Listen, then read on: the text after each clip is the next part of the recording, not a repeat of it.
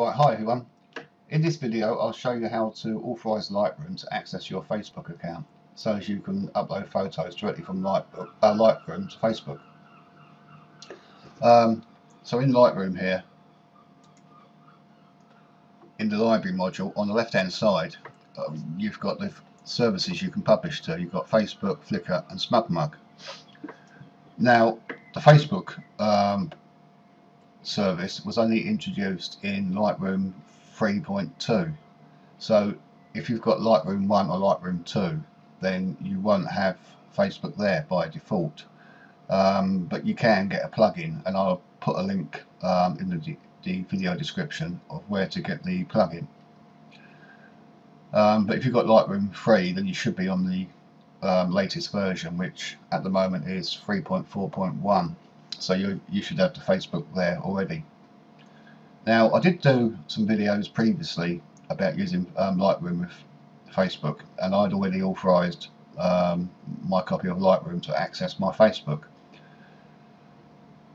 So what I've actually done is I thought I'd do 3 new videos, the first being this one on authorising Facebook, and I should do another couple of videos about uploading and creating new folders and naming photographs, etc, etc. So because I'd already authorised my copy of Facebook, I haven't got this little setup link here like I've got on SmugMug. I've got setup, and there was one on Flickr and there was one on Facebook. So you should have one on your Facebook there. So you'll just click on that, but I'll have to right click and click on edit settings. But the same window opens. Now before I go any further, I'll give you a quick little warning regarding browser. When I first done this, I had Firefox as my default browser, and it wouldn't complete the authorization process. It would do part of it, but it wouldn't complete it. And I looked online and I found a forum where somebody else had had the same problem, and it turns out that the fault was with Firefox, and that the workaround was simply just to go back to Internet Explorer as the default browser while you do the authorization process. Once this is done, you can then go back to Firefox. Now they might have fixed it by now, because there's been 3 or 4 updates since since I first tried doing this. So the chances are that Firefox might be okay now, but to be safe than sorry, then I would say if you're on a Mac, go back to Safari as your default browser, and if you're on a PC, go back to Internet Explorer, but just while you do this authorization process. So we've got in the description, we've got Facebook. You can type in anything you want, but I sort of just type in Facebook. Now we need to click on this authorize on Facebook. So we do that, and it gives you a little warning: you must authorize Lightroom to access your Facebook account. So click OK. That takes us to your Facebook account, and it brings up the standard Facebook window for asking your permission regarding applications accessing your account. So you click on allow there,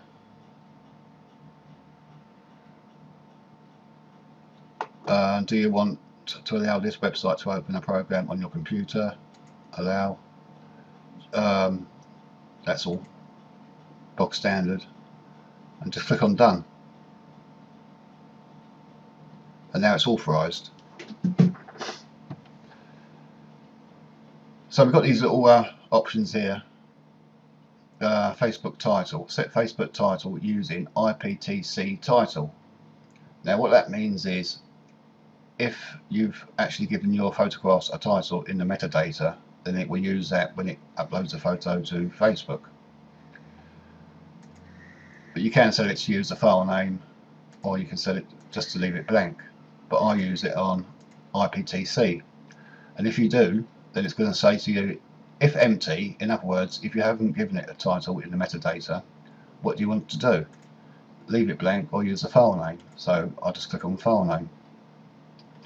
Now this is one of Adobe's stupid questions really. It says, when updating photos, replace existing title or leave existing title. Now if you've uploaded a photo to Facebook and you've made alterations and you re-upload it, and one of the alterations you've made is you've changed the title, then obviously you want to replace the existing title. So that's a bit of a stupid question, really. Rename, so we don't want to do that because we've already, you can if you want, you can, and you've got all these different options here where we just do file name, sequence, date, file name, custom file name, whatever. But as I've already asked it to use the IPTC title, then I won't bother using that.